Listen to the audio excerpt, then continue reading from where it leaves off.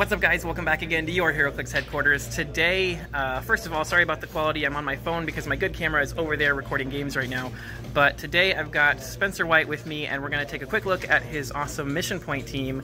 So let me turn this around here. All right, Spencer, take it away. Hey guys, just finished top 8 here. Did finish second in Oklahoma. Just got done with top 8 here. This is the version of my Mission Point team that I've refined down, that's been winning pretty consistently.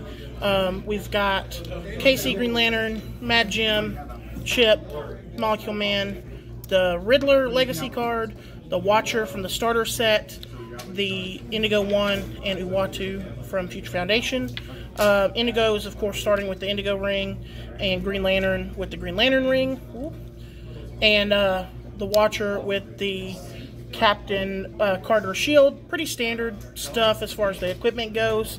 So the way it works is if I win map, I usually go on this negative zone, so that there's this sort of fatal funnel in here, and I can usually generate with 2 actions 13 squares of barrier. So the trick is these two stay next to each other. Watcher chooses the start of the turn, what click he wants to go to. So he goes to usually click 5 or click 6, depending on if I want to start with Outwit or Perplex. And then Indigo 1 uses her support power, and she says for every click healed, she gets to gain a mission point. So the Indigo ring gives me 1 additional click healed, so it's a minimum of 2, maximum of 4 heal on the Watcher. Riddler is a really cool perplex, so when he perplexes someone, he gives them a puzzle token, and then every subsequent time I target them with perplex on anything, on any single d6 roll but a 1, I get mission points, and then it stacks. So the second time I give him a puzzle token, I get 2 mission points for each perplex. I've got several sources of perplex. He has perplex that doesn't require a line of fire. The Watcher has perplex, whose line of fire is never blocked. We've got perplex here with Mad Jim. Molecule Man can get hit onto perplex, and then we've got the function of Mad Jim. He usually swaps out this green ring for a Darkhold. We've got another perplex here, and he assigns this giant Uatu the Sinestro ring for a 5th perplex. We've got probs, so we've got prob with Uatu, prob with Chip, and then also can choose prob with the Darkhold, and that's how Uatu gains mission points. So when my opponent rolls breakaway or an attack roll, if I choose to re-roll it with probability control, I get to gain a mission point. That's once per attack or breakaway, so it can gain up to 3 mission points that way.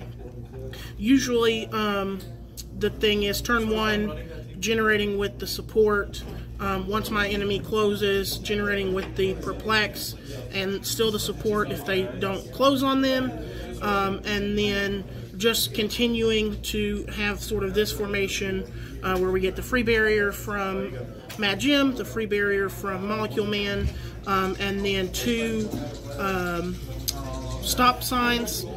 He can, so we usually start something like this and then sidestep back, so we get 2 stop signs out, and then switch over.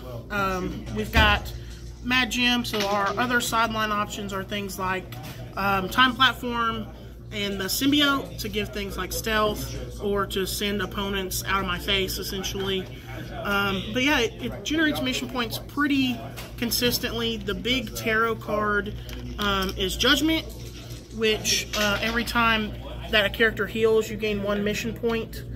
So the way this works is it stacks with Indigo 1, so she gains her mission points, and then the card generates them separate from her, all off of her 1 action. I also have cards like this Defend, which makes Watcher's Defend even more potent. And then Support is free, so that it prevents Indigo 1 from taking a token on one of the turns I choose to use Support. The other 2 cards are less important but required for the build, to make a legal tarot deck. And then the final important piece of my sideline is Peacemaker. So anytime one of my characters of 40 points or more ends up coming in, he can generate mission points just by using probability control. But that's pretty much it. Finished with 19 mission points today, just 1 away. All right, so thank you, Spencer, for showing us your awesome Mission Point team. I just wanted to sneak this in here real quick before he's got to go. And he got top 8 at Arkansas, like he said. But I hope you guys enjoyed this video. If you did, make sure to smash that like and subscribe button and check the links in the description for the Patreon. And yeah, I got to go back to judging this event. So until next time, this has been Heroclix Headquarters, signing off.